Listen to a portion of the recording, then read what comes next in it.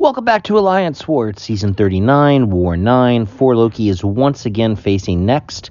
We faced them earlier this season, and the Kabam gods have determined that we shall face them again. Now, last time we faced them, they put up a spot boss in BG2. It was my first time facing a spot boss, and I died. I died because I had on the recoil tree, and my attacks were glancing, so I wasn't getting as much power back. And, well, I fixed that the second time I fought a spot boss. But these guys doubt me, and so they gave me spot boss again. So this will be my third spot boss, but first up, I'm going to start off on path 8A. Here's Galan. Galan is a dimensional being, and therefore Blade will absolutely slaughter him. I said this before in an earlier video, but I took up Blade to rank 4 in the off-season to deal with Galans. He was such a problem for my battle group last season, and I figured that Blade would be a really good answer to him moving forward, and so that's why I made this rank up. Galan doesn't really have much here. I'm going to knock him down, take away his planetary mass, and he'll never get over 100 to go into Harvest, because on defense, as soon as Galan goes over 100, he will enter Harvest automatically. But here, that's not a problem, because I'll just take it away with specials. So, yeah, pretty quick and easy fight. Don't really care too much about the rich get richer Furies. I'm just going to bleed that dude to death. All right, so next up, I have a Void fight here on node 21 that apparently I get to do every war now with Ultron. You know, there's a lot of Deep Clown fans in the community that love watching me fight Void with Ultron and talk about how good I am with Ultron. And this will be of particular interest to them, because this was not a particularly good effort, in my opinion. I make a mistake and I get hit. So other fights I have not gotten hit. Still probably haven't played that well, but this fight I actually do get hit. Fortunately, Ultron has 2 safety nets. He's got the 2 regens in his kit, and so that's going to end up making sure that I get through this fight clean with a solo. So launch the special 2. Don't get as much damage as I want. Don't get as much power back as I want, and I'm ticking down. But you know, even with me making an error, I'm still going to get through this fight and get the solo. So, yay for Clown. I'm sure everyone is thrilled by my ongoing success in this game.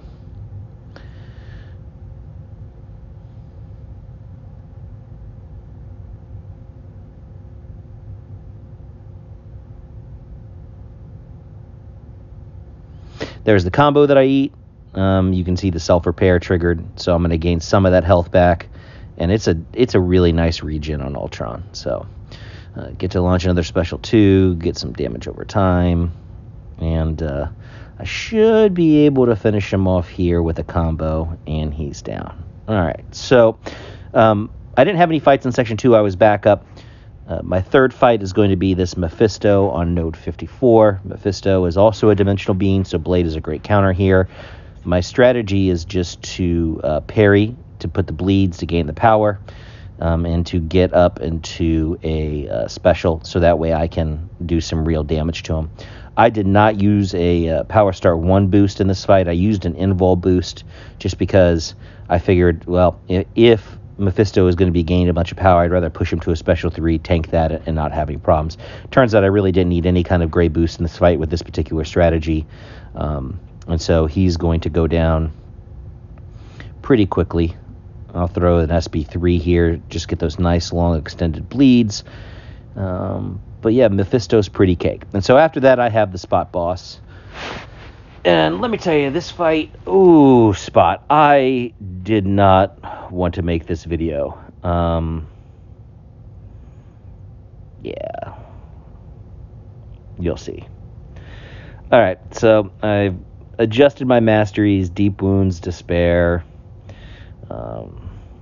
I've boosted the class boost. I've turned on the PS1, and the strategy here is get some bleeds on him, get some power on him, and then just chain some special 2s for some massive damage and allow the power back boost and the bleeds to take care of the work. That's the theory, okay? And so here we have our first special 2.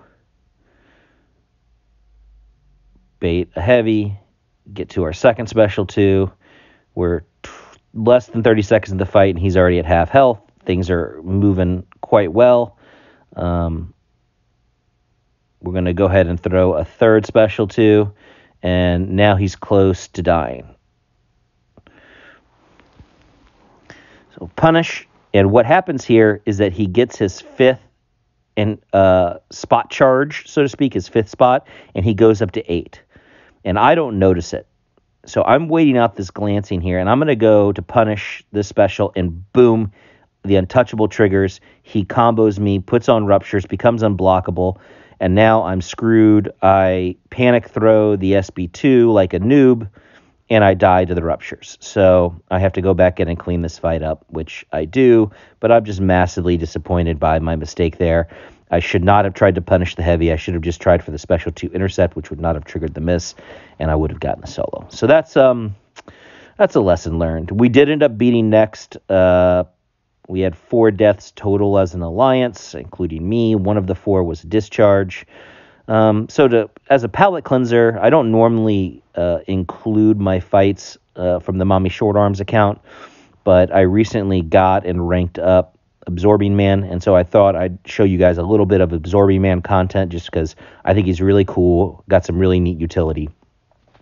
So I was assigned this Galan on Path 9A. This is node 18, and I go into my Magma form. I have Immortal Abomination on my team, so with that synergy, I'm Poison immune. And between the Magma being Incinerate immune and the synergy making me Poison immune, I'm fully immune to everything on this Hazard Shift node.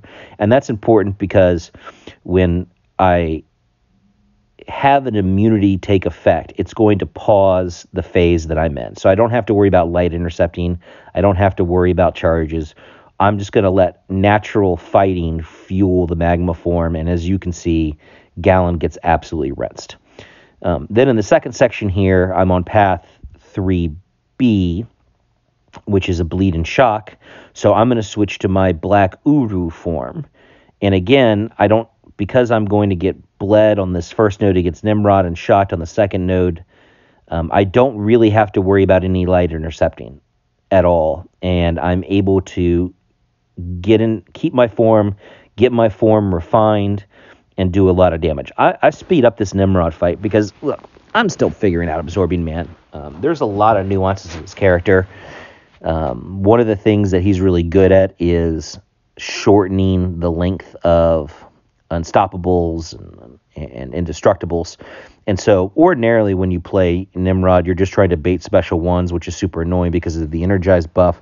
So you're not able, it really slows down the fight. What I should have just been doing the entire time is pushing this guy to special 2s, like right here, because that unstoppable buff is much, much shorter due to Absorbing Man's kit. So that's what I should have been doing the entire fight. I really wasn't. So this fight was probably about, I would say probably twice as long as it should have been if I had experience doing this fight. If I have to take it again, I will definitely play it a little bit differently. But like I said, yeah, staying in the refined Black Uru form, pretty easy on that node because of the armors causing bleeds. He's immune to bleed in that form, and so you're constantly paused. So really easy to stay in refined. Next up, we have this little jerk face, Super Skrull. Stay in Black Uru form for the shock immunity, which this node, will do. And this is another really pretty good fight. I do the heavy cancel into the special 1, helps me refine the form. It also pauses it. And I'm just going to do some really, really nice damage here against Super Skrull. This guy really is a lot of fun to play. It's just fun. Yeah, he's a good time in the right matchup. I did do a fight with him earlier this season against an Arcus on 22 that went poorly. I didn't play the fight right. I think there was a little bit of confusion over the strategy to employ. I think if I had to do it again, I would play it differently, and I'd probably get the solo, but it's not the greatest matchup because Absorbing Man has a lot in his kit. One thing he doesn't really have in his kit is power control. And so, all the power gaining from a champ like Arcus can get a little bit out of hand. It's not really something that I would necessarily think that he's the best counter in the Mystic class for, but for a lot of the other Cosmics, he is absolutely phenomenal. So, yeah, this is, again, a little bit of a longer fight than what we've seen with him, but, I mean, you could look at my health bar. He's just a freaking tank, and he is going to take down this Super Skrull in short order. I have one more fight I'll show you all using Absorbing Man. Again, this is just the palate cleanser for that silly death that I took against the boss in Fort Loki. I wasn't originally scheduled to do CGR on node 50, which is the safeguard node, but due to some schedules and stuff, I stepped up to take that fight. And that fight, unlike the other fights that I've shown you, this is not one where necessarily immunities are going to be constantly triggering to refine his form. So the question is that will that ultimately reflect in the gameplay? And I don't think it does, quite frankly.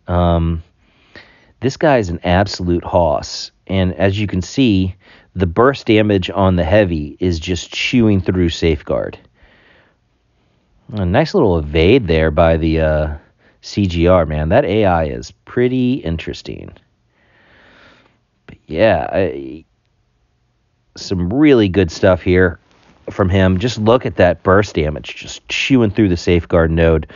Absorbing Man is a great counter to this placement because, well, any champs that do burst damage, like a Rolk or a Hulk, are going to bypass safeguard. But Absorbing Man, if we see Cosmics there, becomes another really great option here for this fight. So yeah, just a little bit of a way to make me feel better about my silly death. That was the only death in my battle group, and I'm sure that the many people who love Clown in this community will enjoy watching me die. Well, thanks for watching, and I'll see you in the next Life Check.